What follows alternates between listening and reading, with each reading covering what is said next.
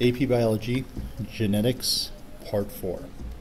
We left off in Part 3 on pleiotropy, which is one gene having multiple effects. And a lot of genes are pleiotropic, and especially for some diseases like cystic fibrosis and sickle cell, the one mutated gene results in a whole mess of problems, a whole bunch of problems, and that's called pleiotropy.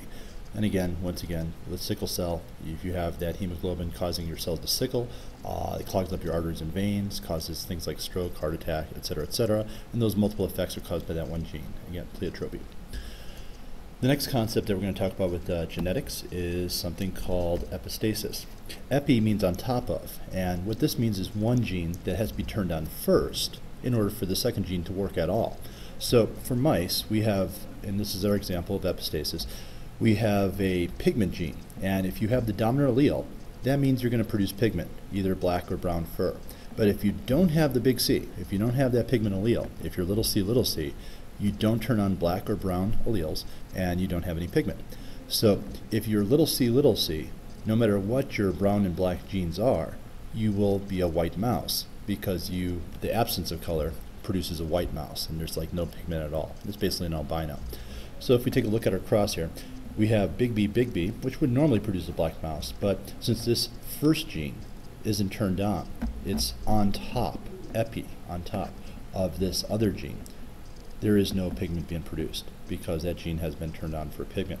If it's little c, in all of these cases, the alleles for black or brown fur never get expressed, and you don't have any color in the mouse at all. Now, if you look at these other mice, we have big C, and big C. It doesn't matter if you're heterozygote or a homozygous dominant.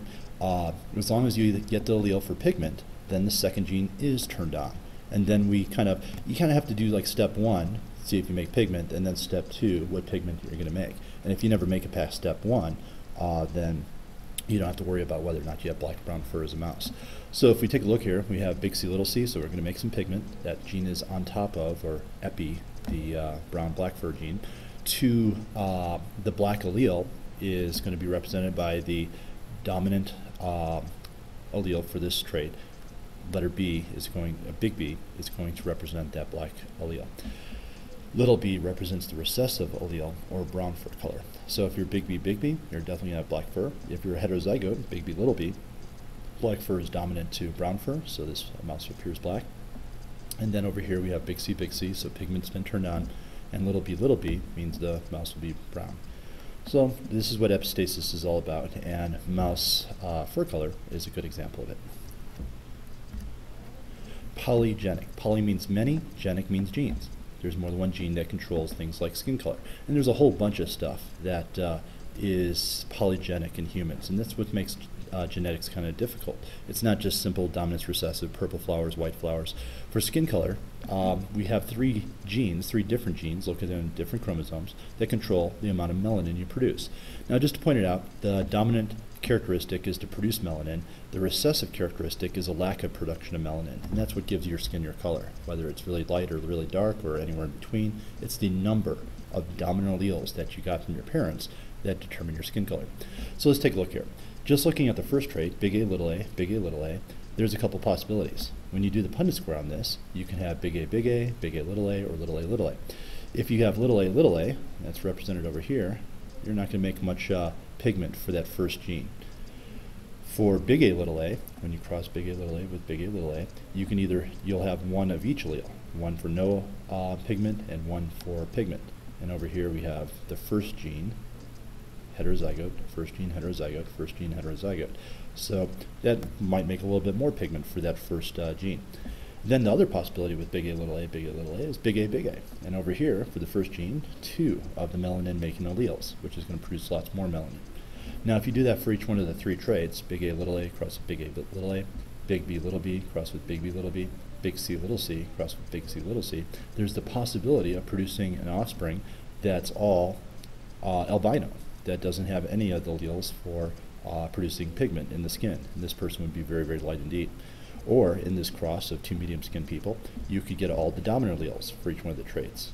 You could be homozygous dominant for the first gene, the second gene, and the third gene for this, which would make the person's skin color very, very dark.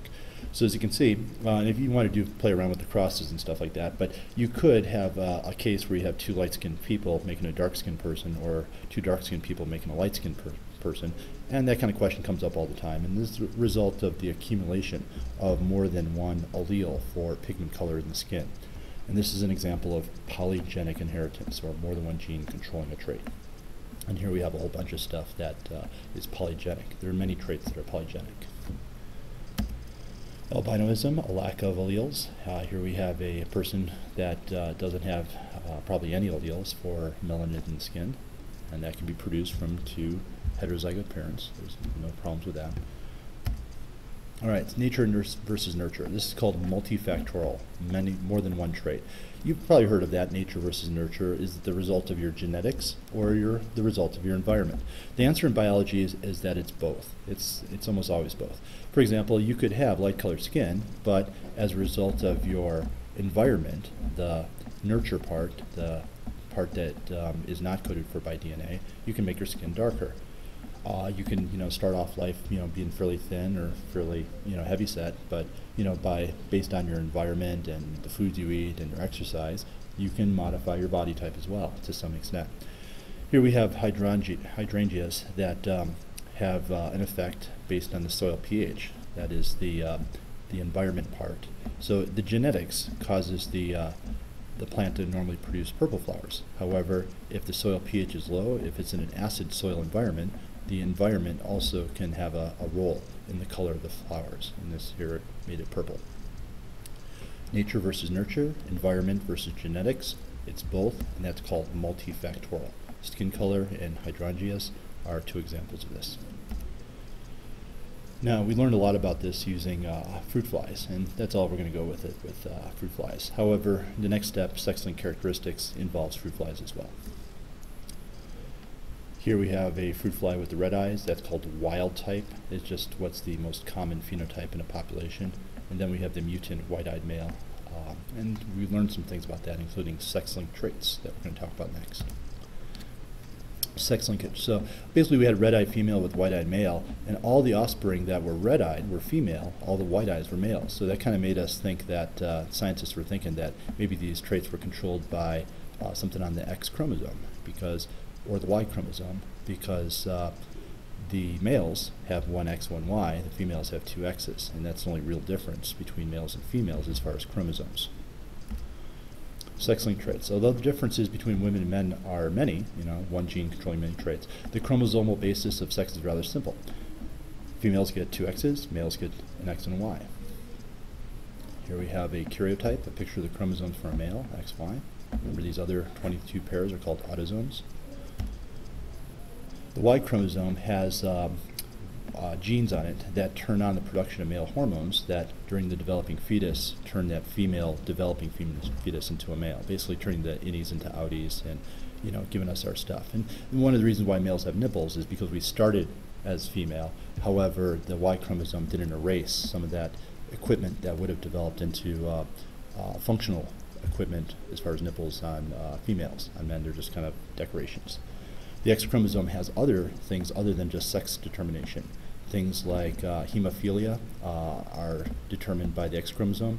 Duchenne muscular dystrophy and colorblindness are all X chromosome traits. The reason why there's not a lot on the Y chromosome is just because it's a smaller chromosome. There's just not as much information to go wrong. There's more things that can go wrong with the X chromosome, so these sex-linked traits are typically the result of X chromosomes malfunctioning. Now this is kind of funny, you can read this if you want, but why are guys the way they are? Maybe these are the things that are really on the Y chromosome that cause us to be the way we are.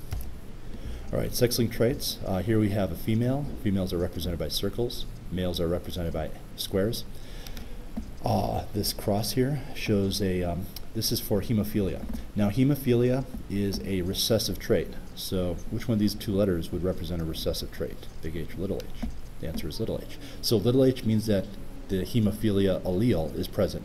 Big H is for the normal allele.